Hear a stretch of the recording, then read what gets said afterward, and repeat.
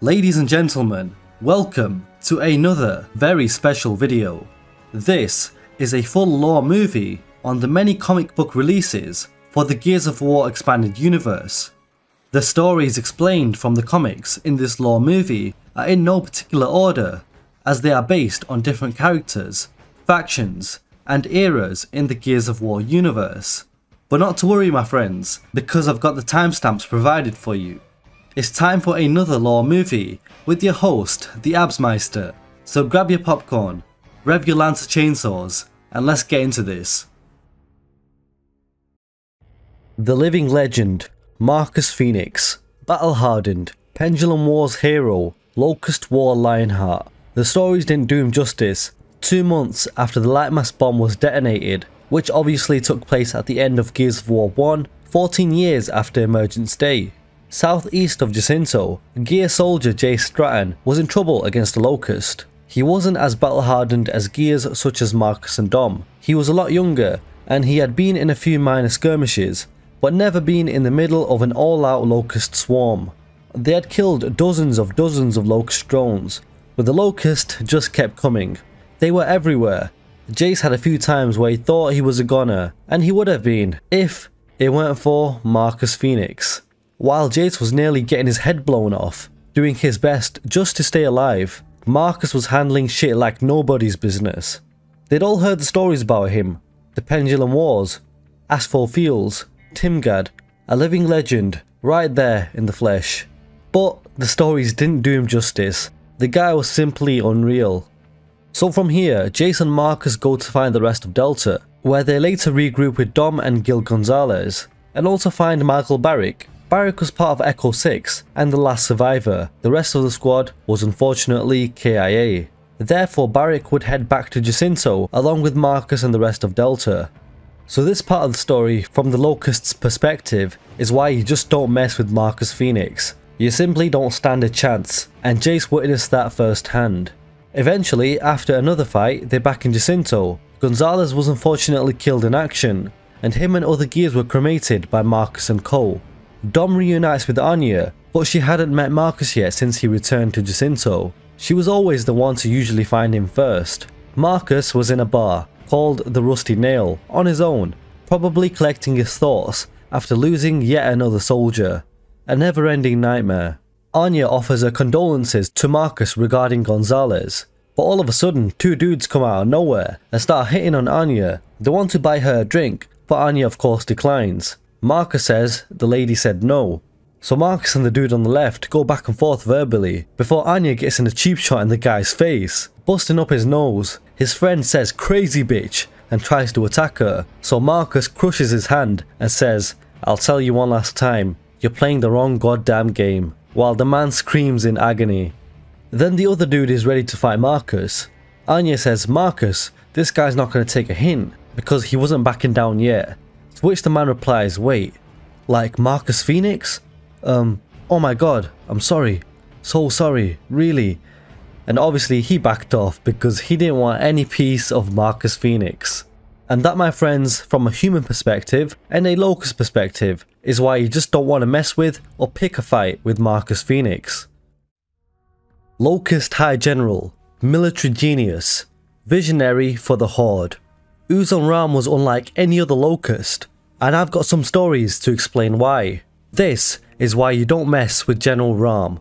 From a Locust, Lambent, and from a human's perspective. Let's start from a Locust's perspective.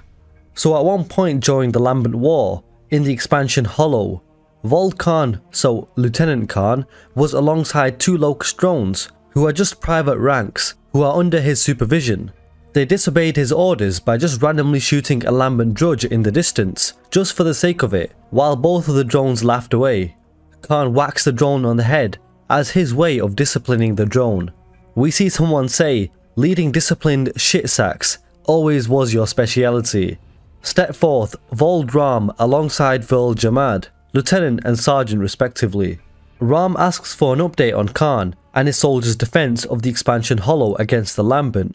RAAM wonders how quiet the expansion Hollow is compared to other parts in the Hollow that have a much larger Lambent presence.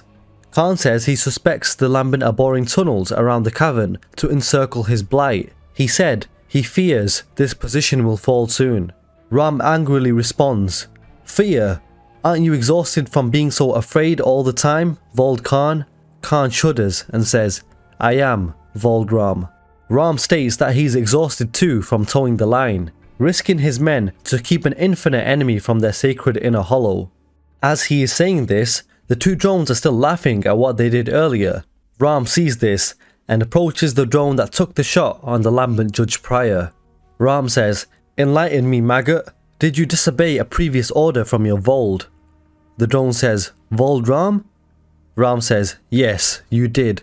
RAAM shoves his serrated knife through the head of the drone, killing him instantly. No second chances, no messing around. Do as you're told. Step out of line and you will feel the wrath of RAAM. This is one little story from a Locust's perspective as to why you don't mess with RAAM. Now let's look at a Lambent's perspective. Waves and waves of Lambent had attacked the Temple of the Trinity. Scourge, Khan and his soldiers defended the temple alongside a couple of Cantus priests. Khan is about to be killed by a Lambent wretch, but suddenly the Lambent wretch is sniped in the head. That was Vol Jamad, an expert marksman. RAAM praises Jamad and then orders a squadron of boomers to sear flesh, rend bone. The boomers fire their boom shots into the hordes of Lambent as Khan, Scourge and Kitavrol get to safety. RAAM says, "Anyone else tired of killing these fuckers through a scope?" Then, on his own, he jumped down the huge cliff they were stood on, and he landed right in front of dozens and dozens of Lambent. RAAM charged at the Lambent, rip and tearing through them with the serrated knife with ease. The Lambent stood no chance, as they were sliced and diced by the monstrous Locust. RAAM was an absolute machine, and the Lambent witnessed that firsthand. Now let's look at it from a COG's, or human's perspective. So, on Emergence Day, RAAM asked Scourge what the Trinity says of their plans to invade the surface. Scourge says, "A thunderous rise, and a savage fall." He warned RAAM that RAAM cannot outrun his fate, that his death will come eventually. RAAM commanded Scourge to keep his fate at a distance. Until then, it was time to shred Groundwalker flesh. They had attacked the city of Janamont.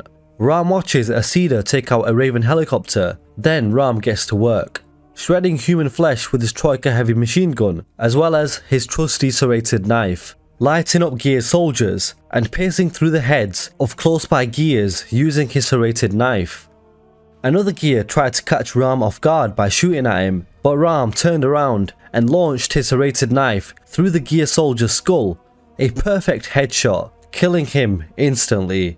And that, finally, is a COG's perspective as to why you don't stand a chance against RAAM, one of the most iconic Locust from the Gears universe. The rise of RAAM didn't come without dethroning his predecessor, who was known as SRAAK, a monstrous and menacing figure that was more brawn than brains, and was part of the first ever generation of Locust drones. SRAAK was one of the first ever Locust, and he, just like his brothers, were cared for by Mira in the Mount Kadar laboratory. SRAAK and the others were receptive to Mira's commands through the hive mind, and she ordered them to slaughter the scientists in the facility, and the drones were later led into the hollow by their new queen. SRAAK eventually became a devoted follower and protector of Mira and their people, probably due to his sheer size and strength, as he was a mighty 12 feet tall, so unlike your standard drone. And eventually he was promoted to Uzil, also known as High General of the Locust Army. But many years later, 17 years before Emergence Day, in the Hollow, many Locust drones and Hollow creatures were overexposed to emulsion vapors, and therefore began to turn Lambent, mutating into monstrous, hostile creatures, aiming to kill and infect any other unaffected lifeforms. This epidemic in the Hollow became worse and worse, and this led to the Lambent War beginning 7 years before Emergence Day, with the Locust protecting their homes and capital city against the formidable Lambent force. During this war there were two visionaries of the Horde, Scourge and Vold RAAM, who was the lieutenant of his own Blight of Locust, named the Bloodied Vanguard. After the Bloodied Vanguard defeated a horde of Lambent in the Outer Hollow, RAAM showed Scourge his vision, RAAM told Verl Jamad to assess the strength of the Blight, stating that they will march for the Inner Hollow on his return. RAAM showed Scourge his plans to invade the surface, stating that the Lambent War is an endless war of attrition and lost ground. On the surface, the humans' focus was on their enemy ahead, as the coalition of ordered governments battled the Union of Independent Republics in the Pendulum Wars. RAAM said the humans have no imagination for the enemy that marches below, and the mindless Lambent abominations can have the hollow, while the Horde can conquer the surface. RAAM and Scourge abandoned the outer hollow and marched their Blight to the doors of the royal palace to speak to SRAAK. RAAM said to SRAAK that the war was lost, while SRAAK stayed in the safety of the Inner Hollow, demanding that he will speak to Queen Myrrah to show the war is over, and that SRAAK's utter incompetence will put an end to the Locust Horde. SRAAK saw this as a coup and attacked RAAM, blocking his punch, then headbutting RAAM, slamming him onto a table and punching his face, ordering him to return back to the Gorgon front of the hollow with the bloodied vanguard. SRAAK spoke to Myrrah and reassured her that the hollows were safe, but he warned Myrrah that RAAM is warforged and his Blight of loyal drones will follow him no matter what. RAAM knew that the Queen would have overheard the conversation, and he had made an impression, one way or another. Myrrah knew that the Lambent had won the war for the Hollows, and SRAAK was only telling her what she wanted to hear. SRAAK then sent a Corpser to kill RAAM and his vanguard, but the vanguard were able to defeat the Corpser. Scourge noted that SRAAK is a living muscle, known for his strength, not his mind. Therefore, the Corpser was sent by the help of Ukon, the Locust geneticist. RAAM sent Scourge back to the Inner Hollow, to the temple to convince Ketovral that the Inner Hollow will fall, whilst RAAM went to talk to another lieutenant in the expansion Hollow, Vold Khan. Back at the Locust Council, the members of the council went back and forth as SRAAK threatened Ukon to leave matters of war to the true spawn of the Sires, further reiterating that he was one of the first Locust. Meanwhile, Myrrah reiterated that RAAM is the most promising Vold in the army, and he has every opportunity to prove himself loyal. RAAM convinced Khan of his vision to lose his war in the expansion Hollow so that the Lambent could reach the Temple of the Trinity in the Inner Hollow, as well as explaining his plans to claim Sarah for Queen and Horde. Khan helped make this a reality as the retreating Khan and his drones arrived at the temple, chased behind a horde of Lambent, as RAAM and his Blight cleaned up the mess directly in front of Ketovral. Now Ketovral was enraged, wondering why the supposed Master of War SRAAK had not heeded the warning of the Lambent. Vrol urged Scourge and RAAM to present the truth to Myrrah, stating that he will stand as their witness. As RAAM approached the council chambers, two Theron sentinels said to RAAM that they heard what he did at the temple, that there were no longer any among the Theron that doubted him, and the Horde hungers for strong decisive leadership like him. They said when the time comes, do not forget your allies. RAAM, alongside Scourge, reported to the Locust Council on the fall of the expansion Hollow, and the attack on the temple which the bloodied vanguard had driven off. SRAAK was enraged, calling RAAM's actions a staged coup, and that the Queen must not believe them. Myrrah was angered by his audacity and warned SRAAK not to tell her what to think, or she'd feed him to the krill while he was still alive. SRAAK apologised and tried to convince Ketovral that RAAM was using the Trinity of Worms to manipulate him, leading to an angry outburst from Ketovral over everyone on the council, abandoning the old ways. SRAAK began to assault RAAM, stating that he had not delivered a report of a hopeless war, he refused to lie down and die. But this assault was interrupted by the arrival of Vold Khan with information for the Queen. Myrrah silenced everyone to hear Khan's report, and he explained that RAAM had been developing a plan far from the eyes of SRAAK, and he agreed that the war was lost. Queen Myrrah demanded to know how the Lambent were able to reach the temple in the first place, and why she had 3 Volds reporting to her a situation that she was supposedly unaware of. SRAAK admitted that he had no worthy response for that. When RAAM began to speak of victory, SRAAK angrily demanded that RAAM bended Craven knee to a threat, breaking down their defences, and spoke of victory.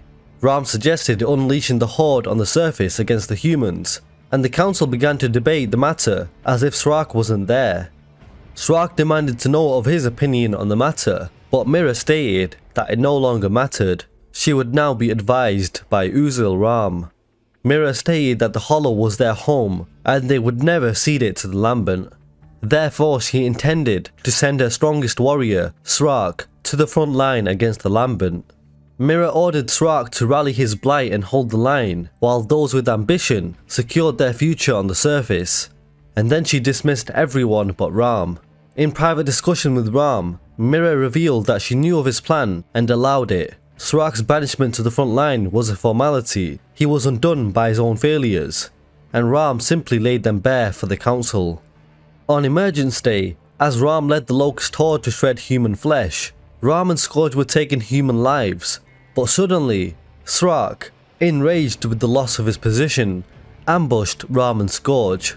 SRAAK attacked RAAM, but when Scourge berated SRAAK, who was now evolved for his actions, SRAAK attacked Scourge and stated that a title was not earned, but taken. SRAAK challenged RAAM to face him as a drone in a fight, but RAAM said that he was a coward, hiding behind a metal fortress of mad technology with his armor. Strength was in the flesh. SRAAK vowed to reclaim his rightful place, while RAAM stated that he would claim SRAAK's head as his victory prize. The two engaged in a duel that ended with RAAM burying his blade in SRAAK's shoulder and SRAAK grabbing RAAM by the throat. Now remember the two Theron guards from before that had claimed to be on RAAM's side? Well, as SRAAK gloated about his victory, RAAM kicked clear and signalled the two nearby Theron guards. The two Therons shot the former Uzil with their talk bows, destroying the chest piece of his formidable armour and seriously wounding SRAAK. RAAM had outsmarted SRAAK again. He mocked SRAAK's armour and then he tore out his heart with his bare hands, killing him and putting an end to SRAAK. In the words of RAAM, a true warrior needs only his bare hands. RAAM revealed to the Theron guards that he had anticipated SRAAK's attack and set a trap for him, which SRAAK had fallen into, right as RAAM had predicted.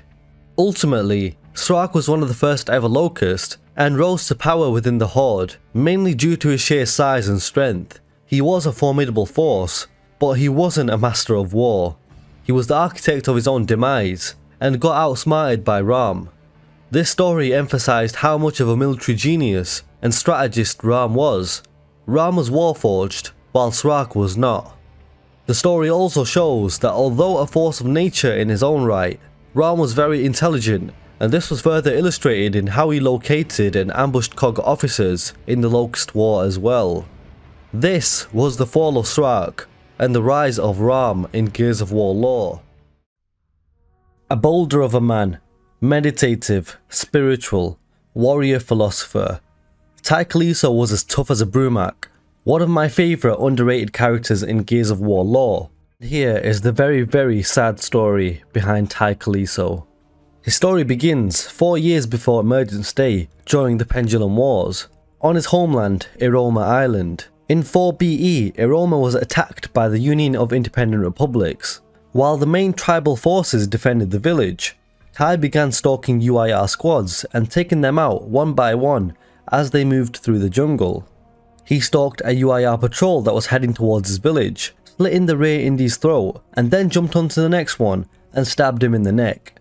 He then grabbed the Indie's weapon and shot the other 2 members of the patrol as they tried to attack him. Tai then headed back to his village, but was horrified to discover that it had been destroyed by the UIR in his absence, with everyone in it being brutally slaughtered. In the words of Tai, some have said that war is hell. War is not hell, for in hell, innocence is spared. When a man has nothing left, when everything has been taken from him, he becomes his enemy's worst nightmare. Tai continued his tactics of hunting down indie squads in revenge, determined to become the indie's worst nightmare. During a rainstorm, Tai stalked a lone man and prepared to shoot him with an arrow, but the man was none other than Marcus Fenix himself. Marcus said, "Wouldn't do that if I were you. Look, I'm not going to give you a bunch of bullshit. The UIR came through and massacred your people. I know. I'm with a coalition of ordered governments, and we're here to get rid of them. We could use your help, but again, I'm not going to bullshit you. We're not saints. But we are going to win this fucking war, and I'd rather have you on the winning side." Marcus saw the warrior that Tai was, and knew he would have been of great use to the COG. In Tai's words, when a man has nothing left, he is ready for change. And so Tai joins the coalition of ordered governments. 3 years later, in the Battle of Asphalt Fields, during the Pendulum Wars, Tai was taking indie names like nobody's business, avenging his family, friends and the rest of his people. We see him destroy 2 soldiers with relative ease. As he went over to make sure they were dead, he heard one of the soldiers talking about wanting to see his family again and how he loved them. Tai gave comfort to the passing soldier until his soul passed on, telling him to be at peace and that his family knew. In Tai's words, my people believed that the body was sacred, but only when a soul dwelled within. Once a soul had passed, the body was but a husk. So then he uses the body as a meat shield and killed 2 more indie soldiers that had been trying to sneak up on him. He ends this fight by saying, "Your enemy forgives you." Then we fast forward 15 years later, 6 months after the Lightmass bombing at Timgad, which took place at the end of Gears of War 1. The COG drove to Landdown in order to drill down into the Hollow. Tai rode on rig D14 on the road to the city. His assault derrick was in the rear guard, and Tai's rig joined up with Delta's near the city, having managed to avoid being attacked en route to the city.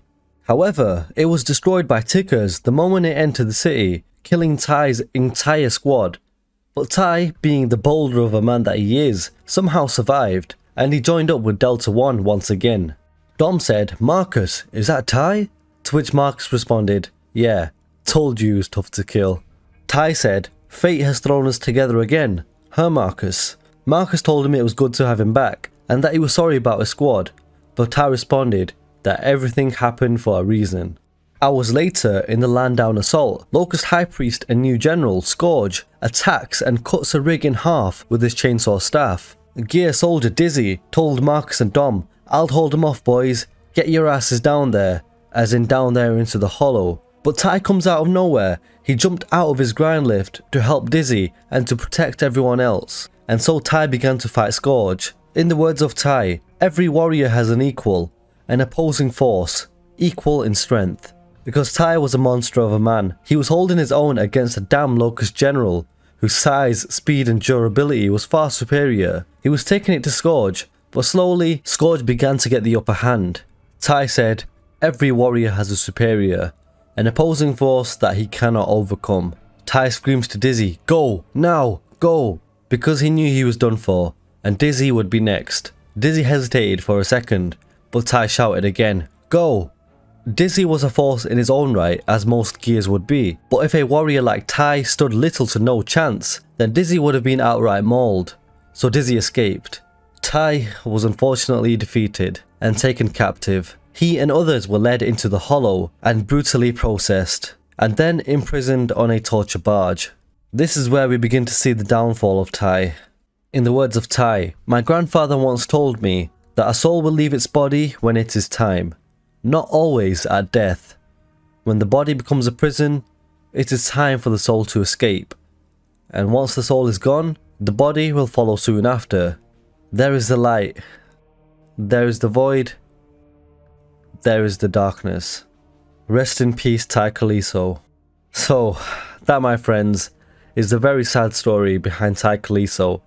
Now you may understand why he's one of my many favourite characters from the Gears of War universe, as he didn't have a long-standing appearance in the franchise, but his character development and storytelling made me love him very much.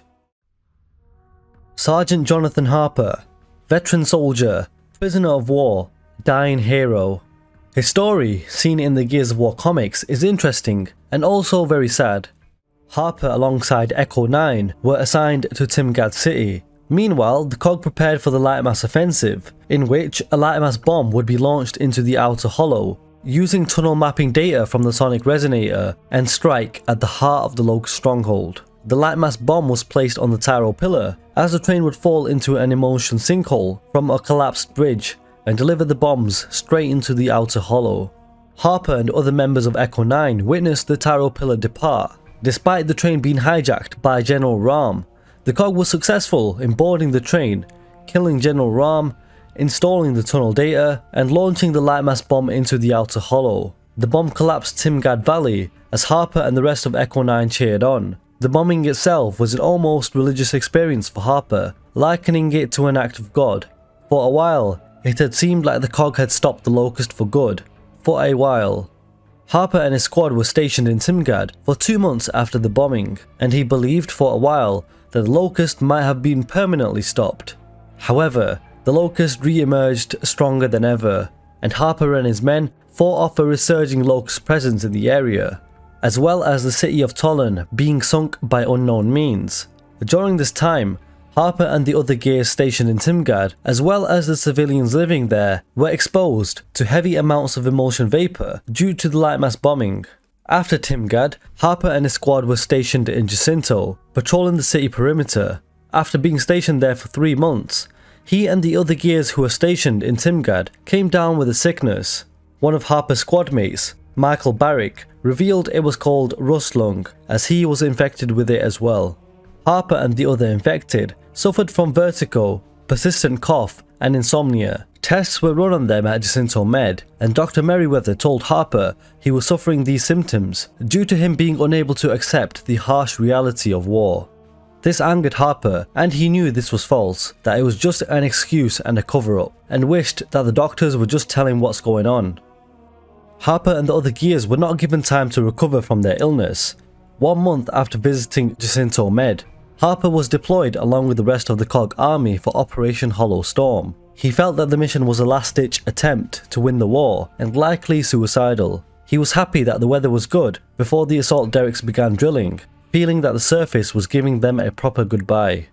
Once he and his squad drilled down into the hollow in grind lifts, they linked up with several other squads and did not encounter enemy forces for a while. He had become dizzy from the ride down, but was relieved that his rust lung symptoms were not acting up. Harper wrote in his journal about the experience and wished that the fighting would start, because he was tired of waiting. He left his journal behind with his grind lift, but once they did encounter the Locust, Harper and the other gears were quickly overwhelmed. Many of the gears were killed. Harper said the lucky ones died, as the rest of them were taken as prisoners of war. In the words of Harper, they tortured us, demeaned us, tried to break our spirit, but they didn't break mine. Harper would have witnessed so many soldiers break, one by one. He found a piece of paper to write on, and he wrote a warning to others about the Locust's new tactics and encouraged them to try and escape. When the Locust tried to put him in one of their storage coffins, also known as the torture pods, Harper resisted and surprised his guard with a quick punch to his face, squeezing his neck until the drone died.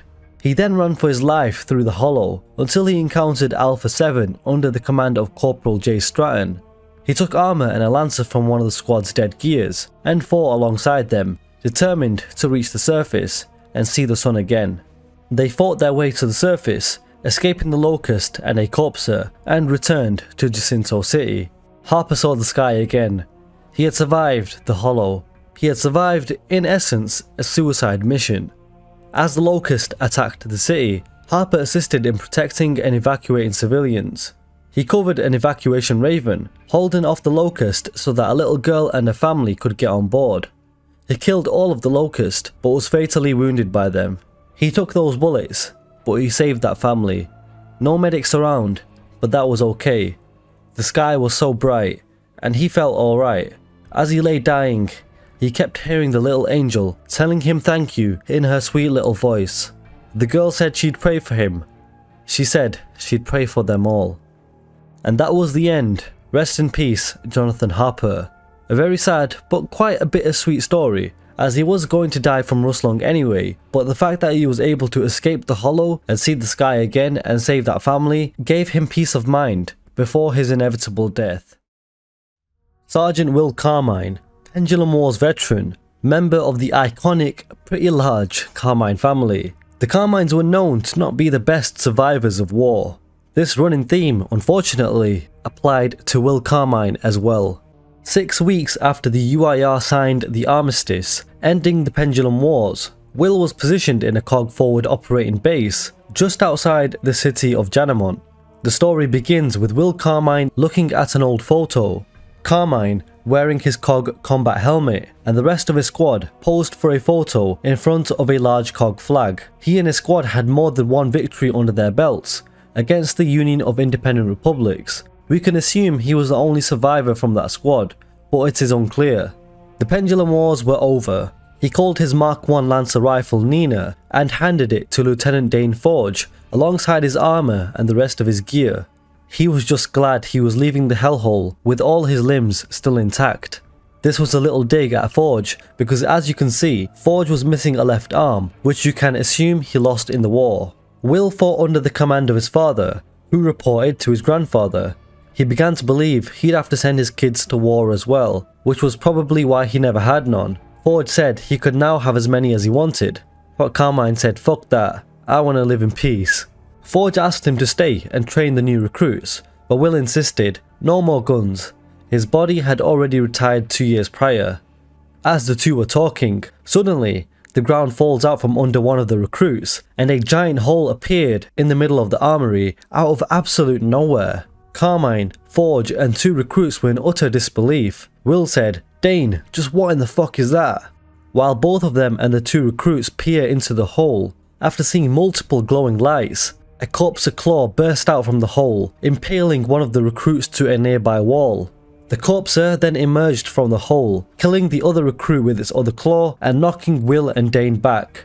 Carmine yelled to Forge to throw him a gun, so he grabs Nina and throws it to Carmine.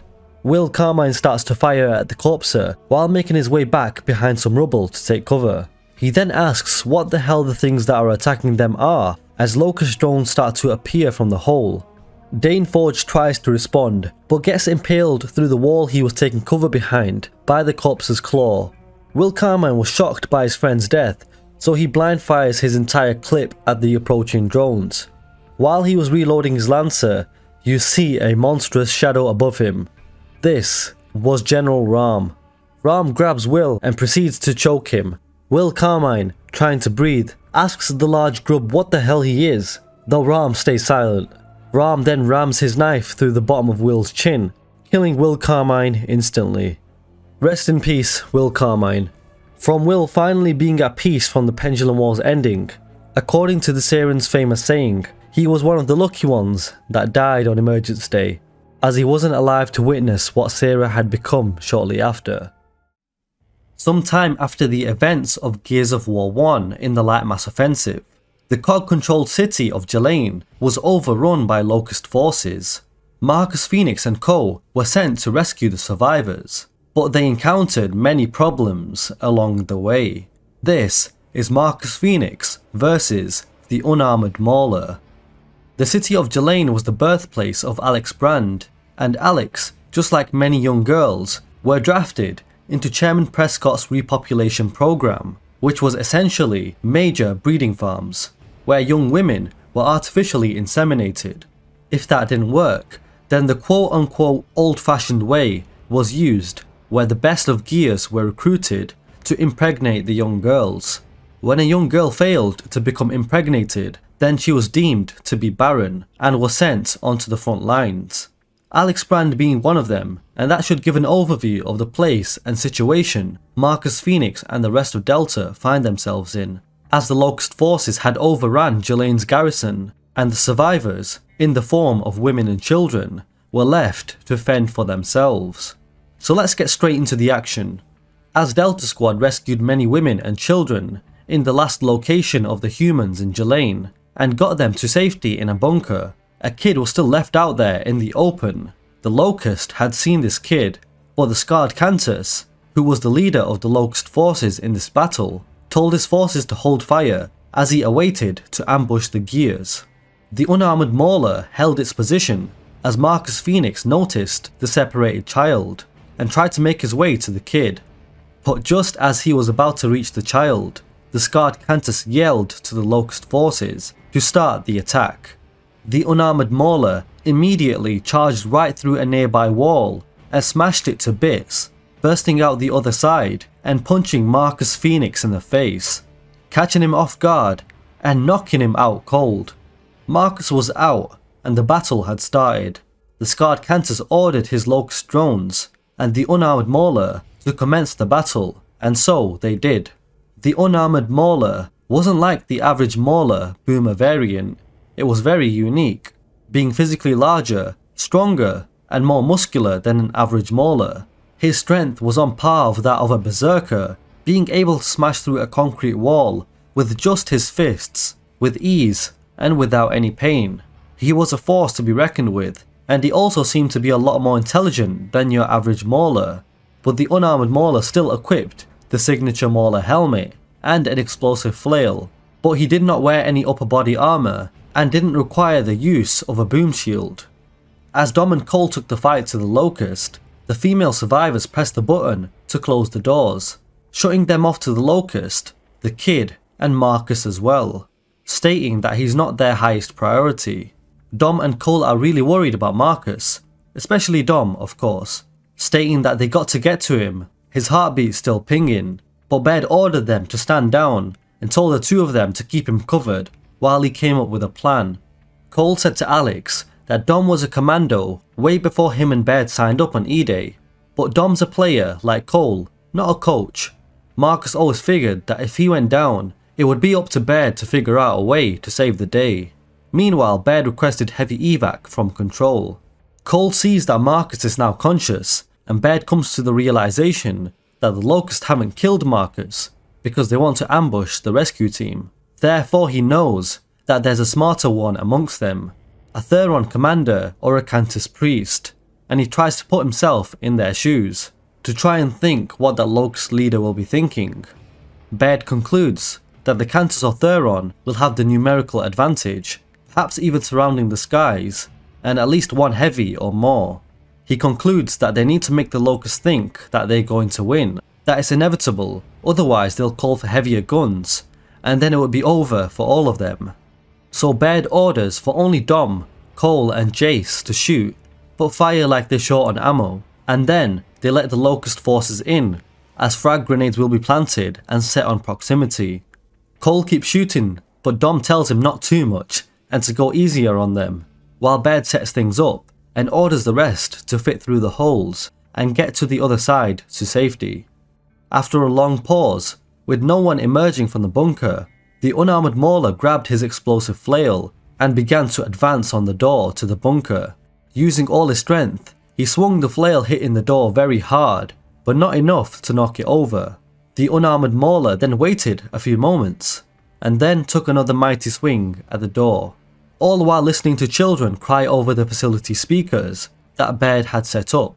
The unarmored Mauler took another pause, giving the scarred Cantus time to revive some of the injured drones with its chanting, and once they were healed, the Mauler charged at the door again, but this time used his body instead, finally advancing into the bunker and knocking over the door, which was all part of Baird's plan. Dom and Cole finally ran, and the Mauler and the drones charged through the door, unaware that the whole entryway was trapped with bolo grenades. Baird flicked the detonator switch and set off all of the grenades simultaneously, blowing the unarmored Mauler and the drones to smithereens. The scarred Cantus began to panic after seeing most of his drones killed, so he tried to heal one of the injured drones, but while doing so, he left himself exposed and was shot down and killed by Baird and Co, who out-ambushed the intelligent scarred Cantus. The scarred Cantus may have been very smart, but he was outsmarted by the blonde genius Baird. They were finally able to rescue Marcus. His brothers in arms refused to let him go down. Marcus Fenix took a major L and was outsmarted by the scarred Cantus and beaten by the unarmored Mauler, but the rest of Delta always proved once again as to why they were the best in the business. Brothers to the end.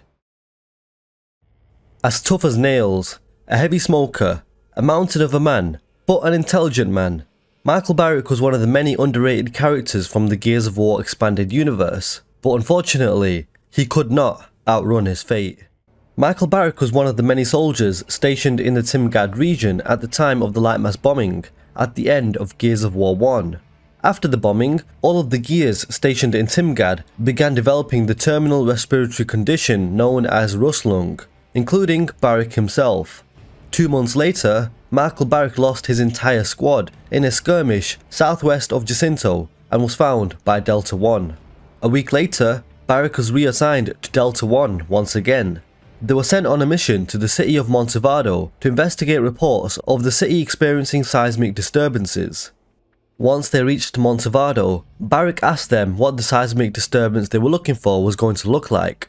Marcus realised he had a point, and Dom pointed out that they did not have any specialised equipment to detect anything.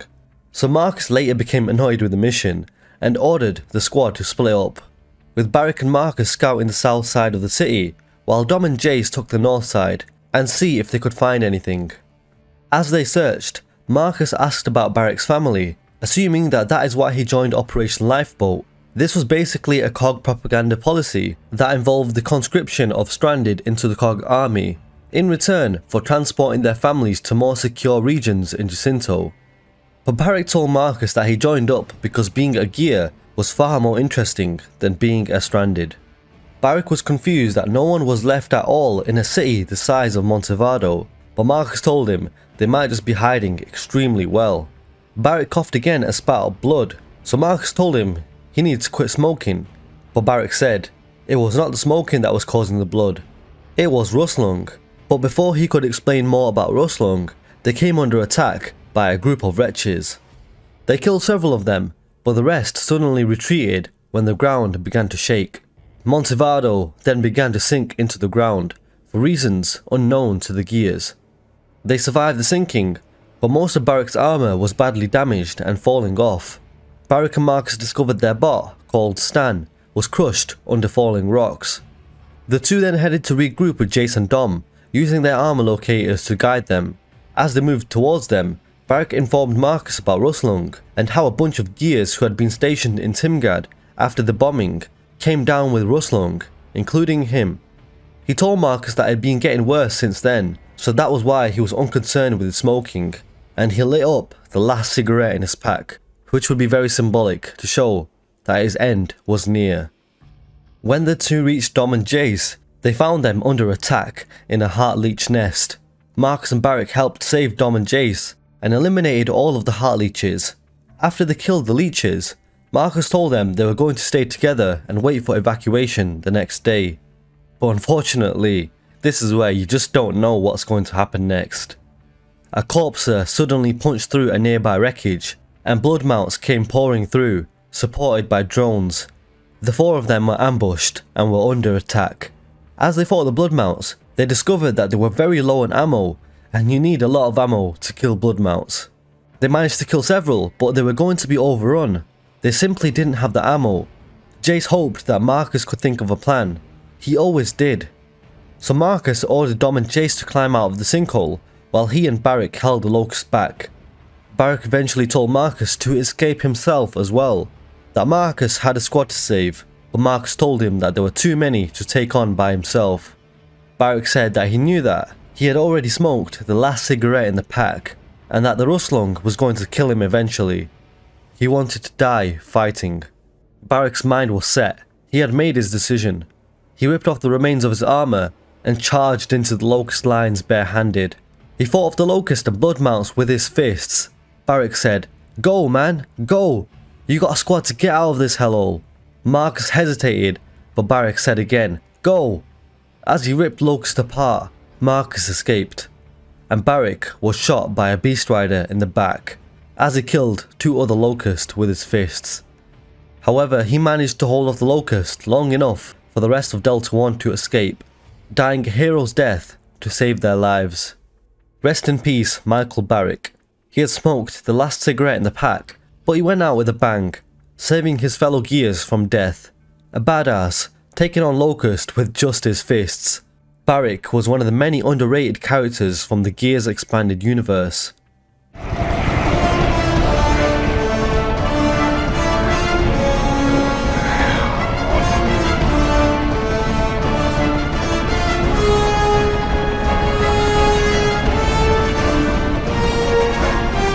You're gonna make a mean gear, kid. Here's to the good fight, and living to see another day.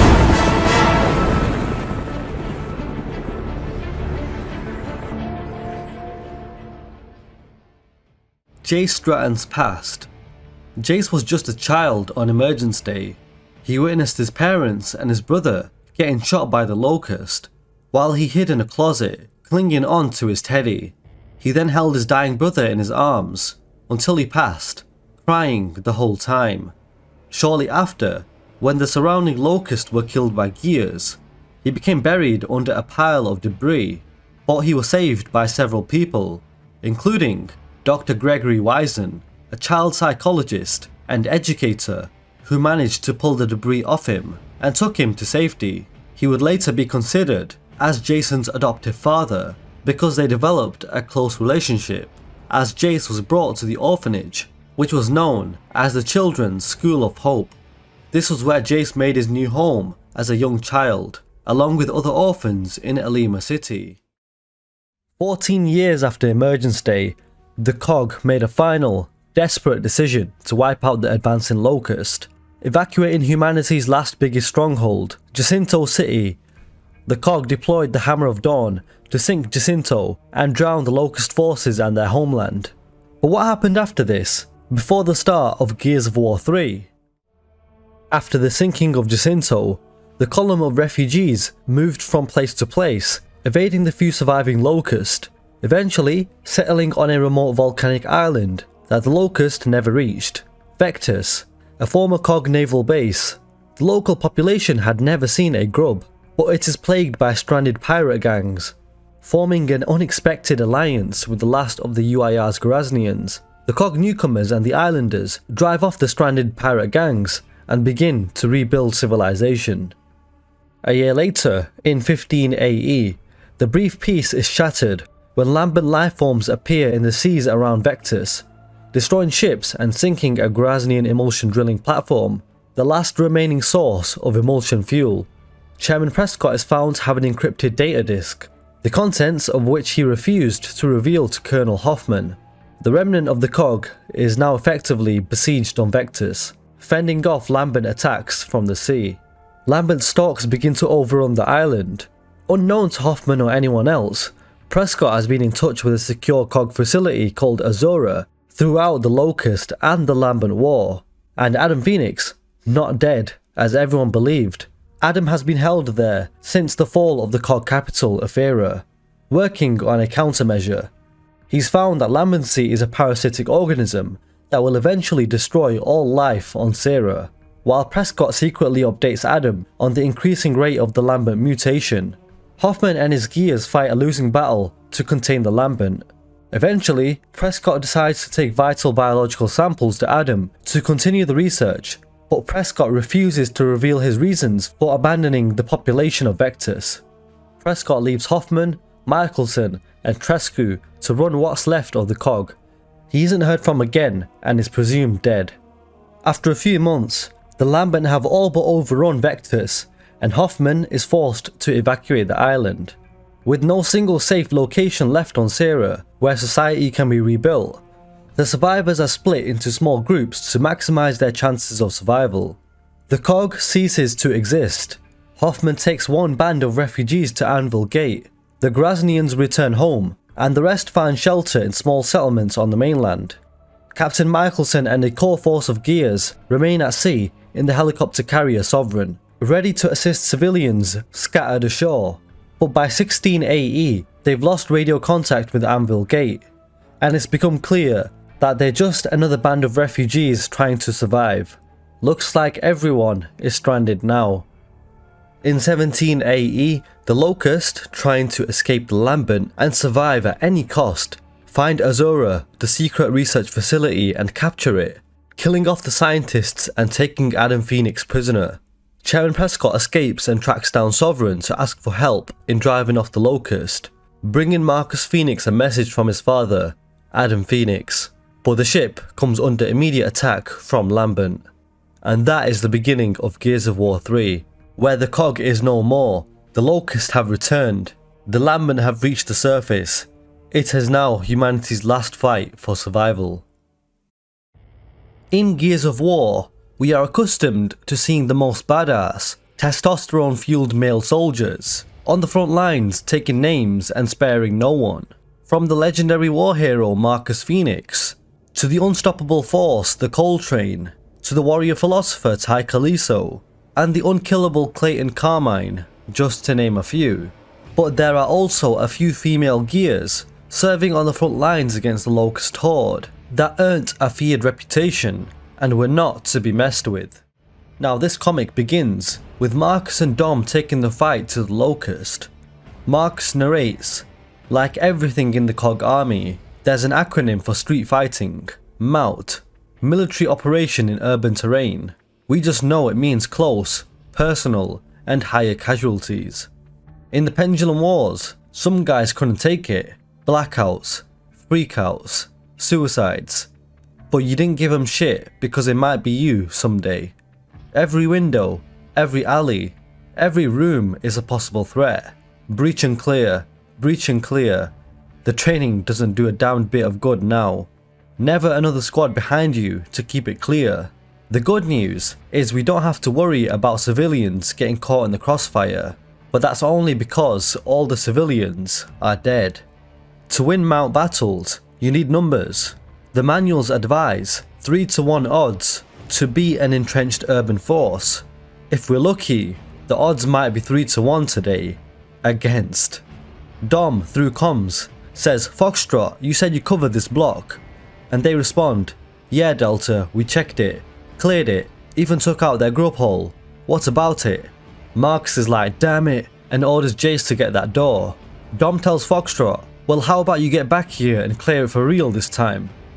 Foxtrot state that they're en route, currently 2 blocks away, and Dom tells Marcus, "We can't wait that long," and Marcus responds, "Yeah, but with those snipers, we can't leave either." So they were basically stuck and had to essentially hold their position. With the snipers overlooking, there was no escape. But all of a sudden, 2 soldiers arrive at the scene. One of them says, "Hold on Delta," as Marcus, Dom and Jace keep fighting the never-ending Locust in close quarters combat. One of the 2 gears says, "Delta, the snipers are locked in. It's some kind of base. Only way up is through the building, and it's swarming with tickers." The response is, "Then drop a frag on the snipers." But this was not an option, because the base was way too high to throw a frag grenade up there, and they didn't even have any frag grenades. All of a sudden, the gear says, "Alex," as the other gear climbs up a huge piece of destroyed rock opposite the base. The other gear yells, "Alex, get the hell back here." From this huge rock, the gear dives onto the top of the base, shooting the tickers, and the explosion also takes out the Locust snipers who were camping up top. Marcus, Dom and Jace are relieved and thankful. Marcus knows that this is it. Now's our chance, move, and Delta take out the remaining Locust forces in the area, without having to be extremely cautious of the Locust snipers, who are now dead. Dom says, "I thought you were out of grenades," and the response was, "That was a ticker." Dom is in awe and says, "Damn, that dude is hardcore." And the male gear responds, "Dude, you mean Alex? Maybe I should introduce you." The brave gear who just saved Delta takes off her helmet, and we are introduced to Alex Brand. Alex says, "So, who wants to give a girl a ride home?" Back at Jacinto headquarters, Dom says to Jace, "And all that time I was thinking Alex was a dude. Ah wow." With Jace responding, "I heard this one guy in a squad started calling her Foxy. He woke up in his bunk with a dead heart leech bleeding on his chest." While Dom and Jace both agree that Alex isn't too bad on the eyes either. Meanwhile, Marcus doesn't really care and stays laser focused on what the next mission could be. Learan Prison. Learan Prison was one of the many COG prisoner of war camps that was operated during the Pendulum Wars. It held prisoners from the Grazni army who suffered abuse at the hands of the gears guarding the facility. Some prisoners were burnt with hot plates, while others had their hands cut off. Half of a captured Grazni regiment starved to death within the fort's walls. The Grazni soldiers who survived their time in the facility carried scars with them for the rest of their lives, with some of them holding a grudge against the COG for their horrific treatment. The COG government of course never told its civilians or the rest of the armed forces about the war crimes committed against the Grazni, with details about Learan Prison only coming to light during the stranded insurgency on Vectus, when the remnants of the Republic of Graznia joined the COG on the island. One survivor of the prison showed photos of the crimes there to Sergeant Marcus Fenix, who was horrified at what the gears there had done. Cremation. Since the Emergence Day attack, Space for burying the dead became limited, especially in stranded controlled areas and of course Jacinto. Therefore, cremation became a norm, especially since the locusts were underground, and humans refused to bury their dead in the same soil that their enemies lived in. Imagine, for thousands of years, humans were buried in the ground, just for the humans to later realise that locusts had access to things underground. So it was decided that fellow humans were no longer going to be buried in the ground. This is also why the COG tended to build more memorials to honour the dead. They Also Serve is a comic book story based on the Pendulum Wars. It begins in the 62nd year of the war and follows Adam Fenix, who is a captain at this particular time, as part of Howard Company of the 26th Royal Tyrant Infantry. Captain Fenix is burying his dead comrade, Private Hansen, and Adam feels he has let him down by not saving him during the battle, and he's wondering what his family will now do. What will Adam tell Hansen's wife? His children? Did Hansen die for freedom? Emulsion? Or nothing at all? It was nothing but questions as always. But Adam Fenix thought that it was about time he provided some answers. Meanwhile, Lieutenant Helena Stroud interrupts and asks if Adam has told his wife about his new job offer, the Deputy Director of the COG Weapons Research, which he says he hasn't told her. Adam wanted to spend more time with Hansen, but was interrupted with orders to intercept Indy armor moving up to Regani, which is the same way they came from, and where Adam lost half of his company. Adam Fenix wondered if Marcus was also going to be doing this when he became Adam's age. Helena Stroud, the mother of Anya, hoped that her daughter wouldn't be either. Adam Fenix was annoyed with this mission and said that they didn't have enough forces to hold the road. Colonel Choi told him that he was sorry, but they both had their orders on what to do. So Adam reluctantly mobilized the unit and they headed to Regani.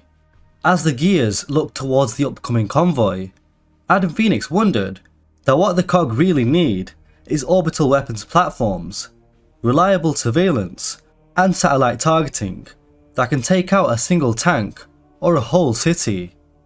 They took out the Indy APCs with RPGs, but the gears were confused as to why they were sent to intercept such a small force when the Fusiliers could just blast through them.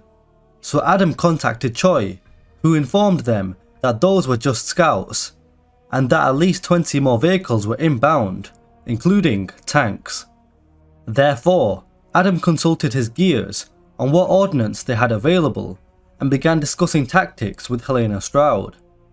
She began making Molotov cocktails. While waiting for the attack, Adam contemplated leaving the army and joining the Defense Research Agency, believing that he could design a weapon to end the war permanently. However, he wrestled with the idea of abandoning his gears, and he didn't want to let them down. Helena arrived and told him to take the job so he could see his son grow up. He told her that she could go home and watch her daughter grow up. She told him to follow his conscience, stop worrying about what others think. Adam asked Helena who looked after Anya while she was deployed, but she said that's personal, but the father is not around, and never will be. All of a sudden, the Indies were in town, and had been spotted. The gears heard a Paria tank among the vehicles. Adam decided to deal with the tank himself, and ordered Corporal Collins to follow him, taking some of the Molotov cocktails with them. Helena directed the rest of the unit against the other vehicles, and the gears began taking casualties from the tank fire. Private Kinnear went to work, treating the wounded, and Helena disabled the Paria with an RPG. Captain Fenix saw the flawed design of the UIR's Parias, and so he and Collins both tossed their Molotovs into the tank's vents, killing the occupants inside and setting it ablaze. As they ran back to their lines, Adam was shot in the leg and wounded. Kinnear came to treat him, and he learnt that 10 gears had been killed. The Fusiliers arrived and defeated the rest of the Indy vehicles. Adam decided that the war was a waste, and he needed to do something to end it. Someone had to break the cycle. Someone had to create weapons so powerful that if politicians wanted to wage war, they'd face the same death as the men and women they sent to fight it. Adam Fenix knew that he could build a deterrent that would bring governments to their senses, an orbital weapon system, and that was his duty now. Unsaid is a Pendulum Wars comic story set in the 75th year of the war. Young Marcus is sat in the core of a helicopter. He looks at a piece of paper and is asked if his dad remembered to write him a letter, but before he could really respond, he is interrupted by Helena Stroud. Marcus said that he received the letter just before he deployed. Helena Stroud told Marcus to tell his father his old lieutenant said hi, Helena now being the rank of Major in the COG. Marcus said to Dom Santiago's brother, Carlos, that he heard Major Stroud's daughter just joined the military as an officer cadet. Carlos said, "Oh, Anya, have you seen her? Wow." Marcus said, "Yeah, Carlos, I have, and I noticed." As they were about to arrive at the Akastu Emulsion Fields, Major Stroud told the newly enlisted Gears that boot camp was now over. She told them to stay sharp because she didn't want to be writing to anyone's mother. Major Stroud told Bernadette Mataki and Keenan to keep the troops steady, as the kids had never been under fire, and the lieutenants weren't that experienced either. She said that the Indies haven't visited this place in months, so a visit is overdue. Major Stroud dipped her finger in some emulsion and said, "And now you can see what we're fighting for, emulsion." A Gear named Quinn said, "I thought we were fighting for democracy, because that is what the COG propaganda would have portrayed to the masses." But she said, "No, I'm pretty sure that it's emulsion, Quinn. Cars don't run on freedom, whatever that is." Meanwhile, at the COG Defense Research Agency in Jacinto, Professor Adam Fenix's assistant Neville Estrom told him that General Bardry just called and said it was something personal. Professor Fenix called back and he was told that C Company had been deployed to the Akastu refinery. He was told and trusted with this information as he wanted to be kept in the loop about his son Marcus. Professor Fenix told his assistant that he wished Marcus would have read physics at Delacroix. He never wanted him to enlist, and it was now his first tour of duty. Neville wished he could have enlisted too, but Fenix reassured him that weapons deployment won wars. Their work mattered, but Neville knew that he'd only failed the army medical again anyway. Professor Fenix at this point had been working on the Hammer of Dawn for nearly 13 years. If he didn't believe it could stop the war, he could have stayed in the army. It was just the beam alignment that needed work. Fenix was optimistic that they'd crack it and have a breakthrough eventually. Meanwhile at Akastu, Carlos asked Marcus what his father said in the letter. Marcus said he was just talking about him coming back and going to uni, like the war was some kind of gap year. Carlos said, "He doesn't give up easy, does he?" To which Marcus replied, "They say I take after him." Another Gear asked Marcus what his dad was working on at the DRA, but Marcus said that he never told him any of that stuff. And then a UIR Chimera appeared. It was doing a recon of the area by the looks of it, as it was moving at maximum altitude. 2 days later, the squad were on a night patrol of the area. Carlos wondered how he would react when someone shot at him. They were told by the corporal to get over to the north perimeter gates. One of the drillers thought he heard a bike. He said he'd meet them there. They arrived at the north entrance. They knew there was someone out there. Suddenly, a motorbike sped past, and the corporal began to shoot at it. 50 meters ahead, contact was initiated, and the Gears wondered where the rest of their comrades were. Maxon was shot, so Marcus took control by telling Quinn to see to him, and ordered Carlos to give him covering fire as he hurdled over the pipe. Marcus took the fight to the Indie soldiers, but he was immediately told to get down, as backup had arrived in the form of a pack horse. Keenan asked if Marcus was okay, and said that they had to get Maxon to a medic, but before anyone could do anything else, a huge explosion took place not too far away. It appeared that the UIR had blown up the wells of the refinery. Keenan said forget that, let's get Maxon. The gears carried Maxon into the pack horse, but by that point he had lost a lot of blood. Marcus told him not to tell his father what had happened. Professor Fenix at this time was at the Phoenix estate in East Barricade of Jacinto. A woman called Mrs. Floss fetched him a booklet that was named Engineering Today. As Professor Fenix read the booklet, he wondered if the UIR had to be working on orbital platforms as well, just like the COG. It was the obvious way to go. Back at the refinery, Marcus told Bernie that Maxon didn't make it. He really felt down, but Bernie reassured him that the Indies could have blown the whole pipeline, but Marcus stopped them. Bernie said, "You lose people, it never stops hurting, but we get out there and do it again, every day, until we finish the job." It was time for them to finish the patrol. Back at the DRA in Jacinto, Professor Fenix shows Neville the booklet and states that he needs to brief the COG intelligence better so they can understand the significance of the work he and the UIR's professors were racing to produce. And then Professor Fenix learnt of what happened at the Akastu Emotion Fields.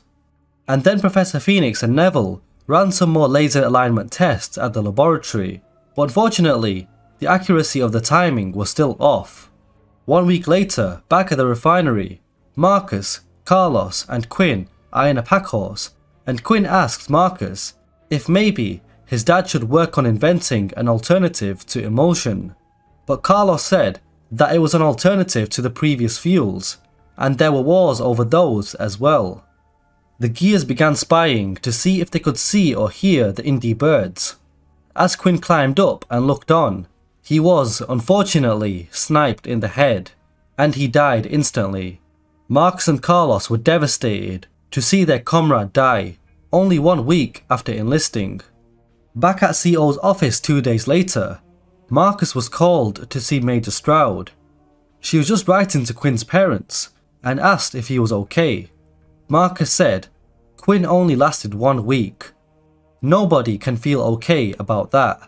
Stroud said that they all dealt with it in their own ways.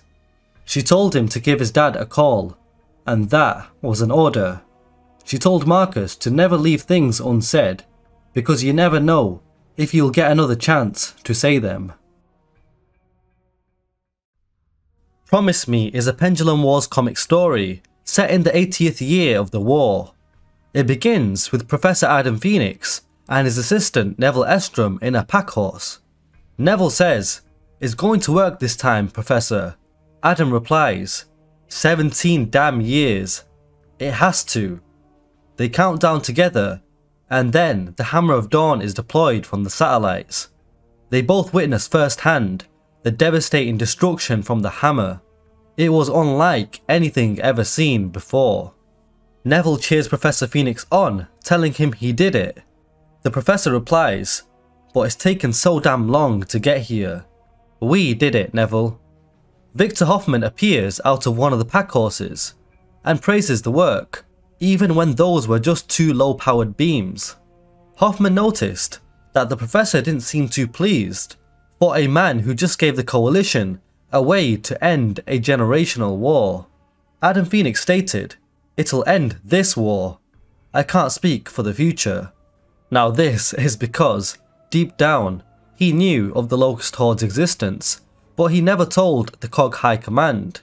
He opted to help the COG win the war against the UIR by creating the Hammer of Dawn, instead of helping Queen Myrrah find a cure for lambency. General Bardry asked KR7 how the impact looked from their end, and the Gears replied with optimism, looking forward to seeing the Indies' faces once they're introduced to the hammer. Meanwhile, in Gato City in the Independent Republic of Furlin, C Company of the 26th Royal Terran Infantry are indulged in warfare against the Indies. Marcus Fenix, Dom Santiago, Hadrick Sultan, and Tai Kaliso are in the midst of battle, and they plan to get Pad to the roof, as he's an expert marksman and can pick off many soldiers. So Tai plans to distract the Indies, so he has an RPG at the ready.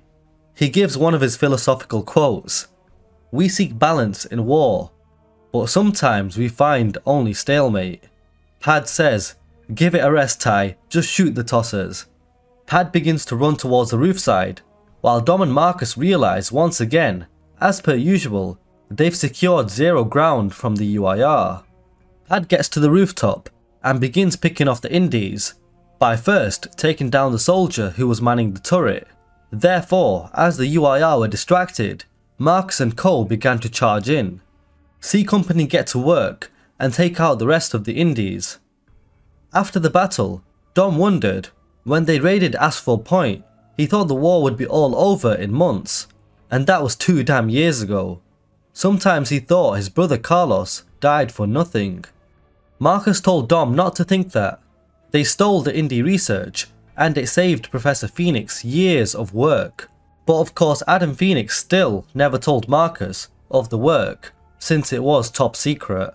Meanwhile, at the House of Sovereigns in Jacinto, Professor Adam Fenix discussed with Chairman Thomas Daliel and Colonel Hoffman how to go about getting the UIR to surrender. Professor Fenix said that they should ask for their surrender first, because regardless, they can't evade the hammer anyway. 1 week later in Jacinto, Hoffman and Bardry are having a coffee and discuss where to choose the target to hit the UIR with the hammer, as the Indies declined to pursue peace talks. Bardry said that he's having some trouble with their 3rd Fleet in Bonburg, at the Austri coast, so why not start there? The Hammer of Dawn was deployed and decimated a UIR battleship into nothing but bits, and then the hammer began targeting the other battleships, as the NCOG watched in utter disbelief. A Grasnian submarine of the UIR 3rd Fleet picked up a massive explosion and witnessed the COG's nasty new toy. Commander Trescu was alerted. 2 days later, in the Pele Republic, at the office of the UIR leader Yuri Dushenko, Chairman Daliel of the COG rang up and asked to put the war to an end once and for all before the COG start targeting the UIR cities. Dushenko said millions of civilians would die, but Daliel responded, millions already have. Back at the Defense Research Agency in Jacinto, Neville lets Professor Fenix know that the UIR are going to surrender. The war is nearly over, but Neville wonders why Adam isn't celebrating. But Adam says he's just thinking about what comes next. That was all. But deep down, Adam wrestled with himself on whether he should tell Neville about what really was coming. However, instead of telling Neville, he banked on himself to avoid more bloodshed. He was the only one who could stop it from happening.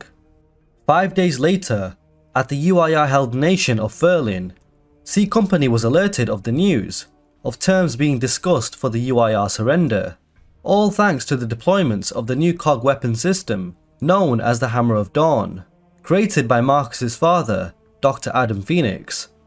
C Company celebrate as Tai says, "Your father found his true path, Marcus." But Marcus responds, "Yeah, but it's not over yet. This could still take days, weeks." Suddenly, the area was struck by mortar strikes, and so the Gears took cover as they realised that the UIR hadn't surrendered just yet. The Gears wondered that the Indies probably thought that it was propaganda, and that if the COG were in their situation, they would fight to the last breath as well. The captain tried to offer an informal ceasefire to the UIR major on the radio, but the major insisted that Dushenko would never surrender. The captain responded by saying, "The game's changed, Major. Call your HQ. Do it." And then, the Indies stopped firing, and the Gears are relieved to know that the word was finally getting around. Marcus and Dom really hoped that the 80 years of war were finally over. At the joint UIR task force of the 3rd Fleet, the inmates of the Grasny submarine were informed of the news, but Commander Trescu wasn't buying it. He ordered the submarine to be taken to Branascu to see what the Grasny High Council had to say. A few hours later, the chairman told Professor Fenix that he shouldn't be working late, that he should get some sleep. He told him to have a drink and call Marcus. But Adam insisted that there was always another project requiring his time. A project that nobody knew but him. At the Viska military hospital in Brănăscu, in the Republic of Groznia, Commander Trescu went to see his father, General Igor Trescu, who only had a few hours left to live. His father told him that the cowards of the UIR surrendered and let the KOG humiliate them. He wanted his son to promise no ceasefire for Groznia, that they'll continue to fight on. As everyone carefully watched the time, with only minutes to the ceasefire, Professor Adam Fenix told Marcus, "The war's over now. Promise me you won't do this. Please, stay where you are. I just need more time." Everyone celebrated and looked forward to a new beginning for SRAAK, but ultimately, Adam Fenix knew he was on limited time to create a cure for lambency. Otherwise, the Locust Horde would emerge and change SRAAK civilization forever.